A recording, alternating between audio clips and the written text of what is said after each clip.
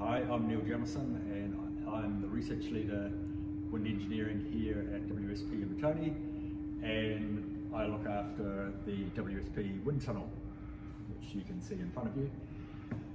This is what we call a boundary layer wind tunnel. So we're looking at what the wind does to buildings and structures in the sort of lowest 100 to 200 metres above ground. And as you probably guessed, looking at the model sitting here on the turntable, we do a lot of testing of scale models of buildings and structures. And the sorts of testing that we do here, we do what we call environmental testing. So new buildings can have a significant effect on wind conditions for pedestrians walking around them. So we are trying to make sure that those buildings don't do that. And so we will test the building and we will redesign it if needed. And we can make substantial changes to buildings if that is required to make them safe and to make wind conditions pleasant around them.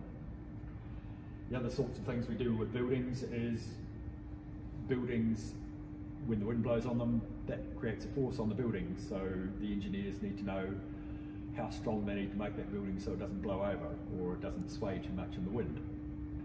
So we can put a scale model of a building onto a piece of instrumentation that will measure the forces on the building, and we can relate that to what the engineers need to know for their columns and structure, but also how much it's going to sway in the wind. So in other words, whether it's going to make people on the top floors of the building motion sick. We don't want that.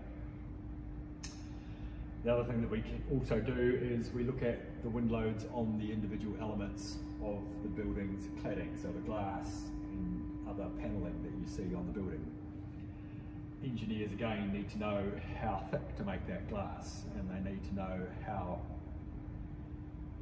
strong the fastenings need to be to make sure it doesn't fall off. There are instances in New Zealand recently where some cladding on buildings has fallen off into Queen Street, or I think it was, which is something you don't want to have happen, particularly if you're walking underneath. The other sorts of things we do in here is we will basically test anything in relation to wind and airflows. So we will test for wind noise. For example, when people are putting sculptural screens or sunscreens or sunshades onto buildings now, there is an issue sometimes with these things whistling in the wind. And again, that's something that you don't want to have happen when you're sitting in the building. We have also tested things like umbrellas to look at what speeds they basically fail. We've looked at airflow around cricket balls, we've looked at aircraft wings. As I said, basically anything in relation to wind and airflow, we will either test here in the wind tunnel, or when it's needed, we will go out, take our instrumentation out and measure in full scale.